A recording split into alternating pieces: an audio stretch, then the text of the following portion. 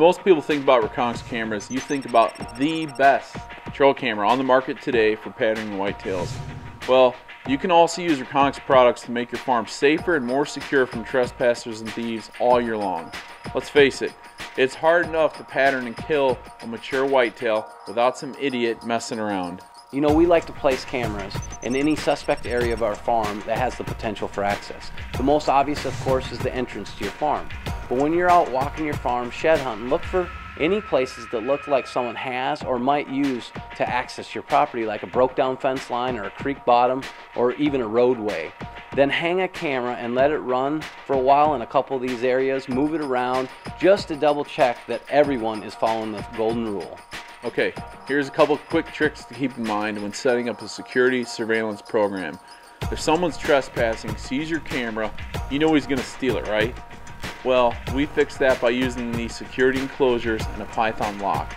Run the lag bolts through the security enclosure and then set the camera and lock it up with a padlock and a Python lock. Another product that's a little easier to use is the C-bracket, because once you put the lock bar in place, the camera can't be opened so nobody can steal your card. It's not as secure as the security enclosures, but it's a lot easier and much quieter. It's really good to use during the season.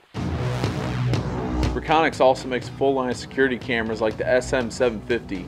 This camera is really cool because it's designed to take pictures of a license plate day or night without any reflection you would get from a regular game camera. A great place to hang one of these bad boys is right at your gate, so you'll have pictures of every person that rolls by. Make sure to use a security enclosure on this setup. If you don't, you're probably just asking for it.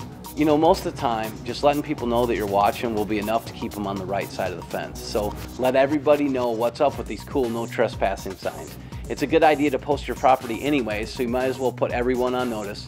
Just move on, dude. There's a lot of easier pickings down the road.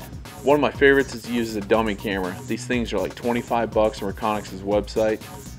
Set this camera out where you know it's easily visible. Don't lock it on so it looks like an easy thing to steal. Then place another camera in a security enclosure inside of the dummy camera. Think it out really good and try to hide the real camera. This can be a really fun thing to do to try to bust someone stealing one of your cameras.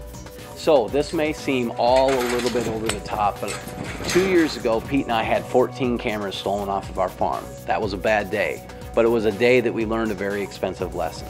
So what I'm saying here is, at the very least, set up your cameras with code lock and invest in a Python style lock, because it's a lot better to be safe than sorry.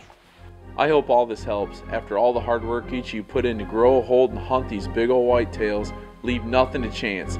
Secure your farm with Reconyx and see what you have really been missing.